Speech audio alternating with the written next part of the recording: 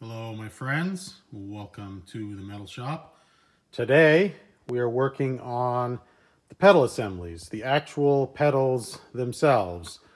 Last week we got the throttle pedal installed and we got the master cylinders for the brake and clutch just kind of mocked up in place. So now I am working on the pedal assemblies themselves. Now with this car, you get the vibe that I'm going for, the look that I'm going for is for the total vintage vibe. I want this thing to look like a 66 Cobra.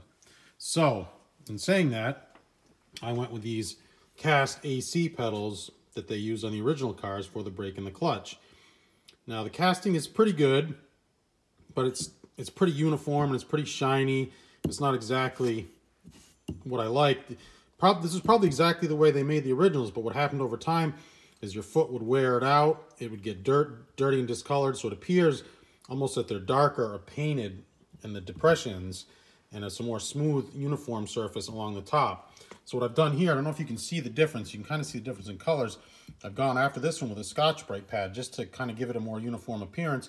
I'm actually going to paint in there with, I'm going to use that Rebuilder's cast finish that I did on the wheels just to give it kind of a different look there. I'm going to attach these to the Wilwood assembly here.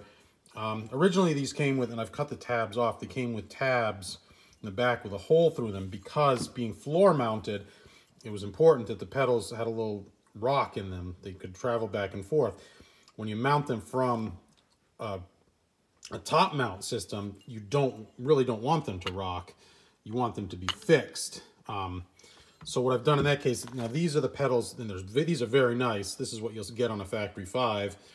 This is what comes with the Wilwood, and that looks very nice, but again, not period correct, not what I want to do. Now I could have modified the AC pedals to mount to these, but I want to keep these just kind of in a reserve. I may have to use these, maybe I'll use them on a different project. I didn't really want to modify these. So what I did was I made these up in the machine shop. I just cut these out of nice piece of whatever, I'm not sure exactly how big that is, 3/16 steel. I cut these, I countersunk them, and so these, and they're flat. These have this that big rise there in the center. These are flat. I did have to bend a little bit of an arc in them. So what I will do, pretty simply, I'll mount these to the Wilwood. These will mount on top like so. And just for the sake of looks, that will be the look that we get, which will be pretty nice. I'm also going to have to do something. I'm going to have to get rid of the Wilwood here. And low tech here in the metal shop, I'll probably, I'll just rattle can, right over that. No big deal. So, I also fabbed up the gas pedal. And what this started out life as was a piece of 4-inch pipe that I cut down. The originals, and I'll try and insert some pictures of some original AC pedals. This is what they look like. They were a curve. They were kind of crudely made, but this, and I'll show you after, this just needs to be drilled. This will bolt right to the existing throttle pedal that I've already showed you, and it will give, once this is going to be painted black, and it will get a piece of, grip tape on it, and it will really look the part. You can see it's a little flat there. I had to do that, a little bit flat in the center part there. Again, this is inch and a half wide. Just cut this down to a section of pipe and kind of made the bend that I needed. I had to modify it a little bit here and down here in the corner to fit. One of my neighbors is shooting like crazy. Welcome to New England. I don't know if you can hear that on the video or not. So I'll drill this up. I'm going to drill the throttle pedal in place in the car. And I'm going to get these painted and I will show you the results. Cool. Pedals. All right, so where we're at is actually a week later here. Just busy this time of year, got a little sidetracked.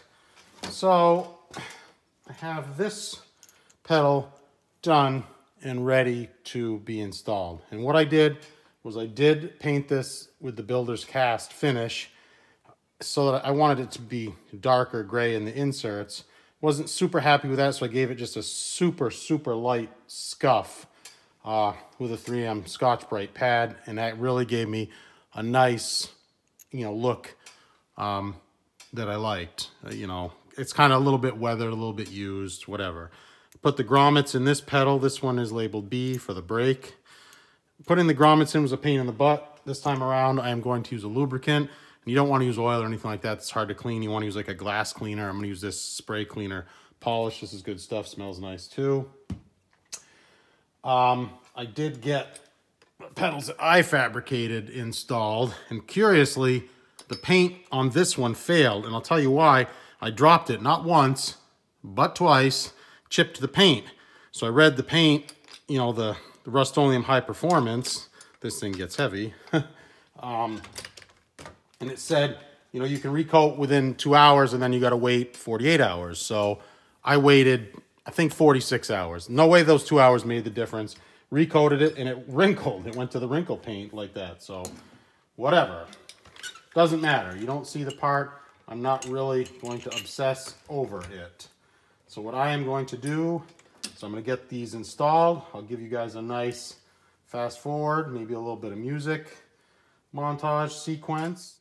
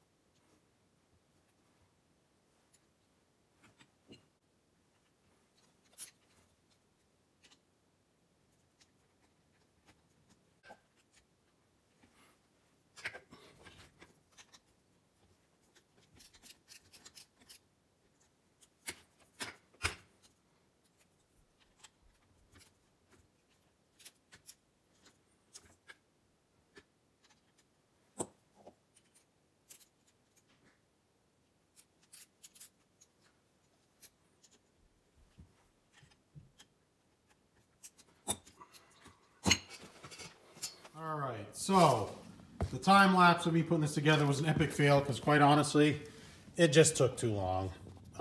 Getting the grommets in was a giant pain, and actually using the lubricant actually probably made it a little worse. I kind of waited for the lubricant to dry and they went in a little easier. You can see the pedals came out, they came out pretty good.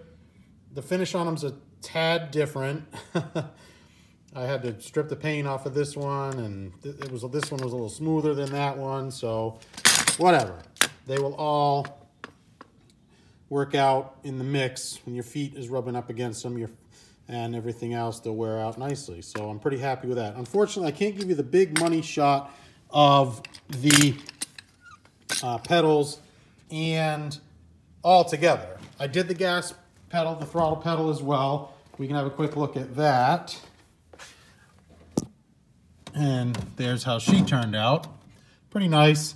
And really, I just started out with a piece of metal pipe, and I cut it down and kind of made it the circumference that I wanted, kind of have the bend in it that I wanted. Sorry for the low light. You know, painted that up, drilled it, countersunk it, drilled it up for the, I use stainless bolts and nylock nuts. There, if you can see them on the back side. There. And it works nicely, just as I intended. The pedal, the nice curved pedal, which mimics the look of the original, does not get in the way of basically the pedal assembly itself, just like it was previously, is what is hitting up against the firewall. So I can't give you the money shot, like I said, of all three of them together, unfortunately, because the bracket that I fabbed is out being powder coated. But I do promise that I will give you the shot of all of them together once I get them installed. Like I said, this was quite a tedious process. You know, I had to grind a couple of washers. You know, the rubber grommets get in the way. If you look here, try not to hurt my thing here on the back side. That's nice. The rubber grommets kind of out of the way here. I had to grind some washers on the flat side on so that they would fit, and it was just kind of a giant pain. But anyway, overall end result is money. So I'll see what else I'm working on over here. I have a new steering wheel, and this is just an exact replica of the Modelita steering wheel, including their weird bolt pattern, which is not symmetrical. If you can see, there's a big gap here at the top. And what I ended up buying was an I Did It adapter for a Momo bolt pattern, which was close, but I knew it wasn't going to be just right. Mustang to the rescue again. This is an old cruise control adapter plate that I had for the Fox body. That's right here. And what I'm going to do to make this fit, this is made for the I Did It column, the GM flange spline. I'm going to take and I'm going to drill the steering wheel here with the Momo bolt pattern, and it will fall, you know, 1, 2, 3, 4, 5, 6. It will fall right in there. It will bolt right up to this.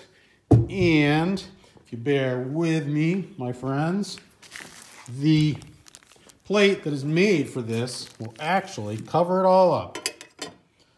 Just like so.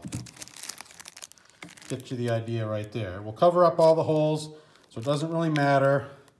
I'm gonna have to drill and countersink holes. I'm not a machinist, so I'm sure they're gonna be rough, but again, they're gonna be covered up. You're never gonna see it, and that way I can run an original style steering wheel, because quite honestly, running one with the 9 bolts along the outside with that huge hub and the little tiny little horn button and all plastic inside, that ain't gonna cut it. Not even close. I want this thing to look right. So, as always, my friends, I thank you for watching. If you're new to the channel, please consider subscribing. Give me a like. Give me some comments. I respond to all my comments. And I really sincerely hope that you are enjoying the Cobra series. It's slow. I know, it's slow, but we're getting there. We're getting there. Oh, check this out. A friend of mine who runs a movie theater gave me a couple of Ford versus Ferrari posters. This one a little wrinkly. This is actually a limited edition lithograph. And the other one's not quite as nice as this, so pretty cool. All right, my friends, take care. Bye-bye.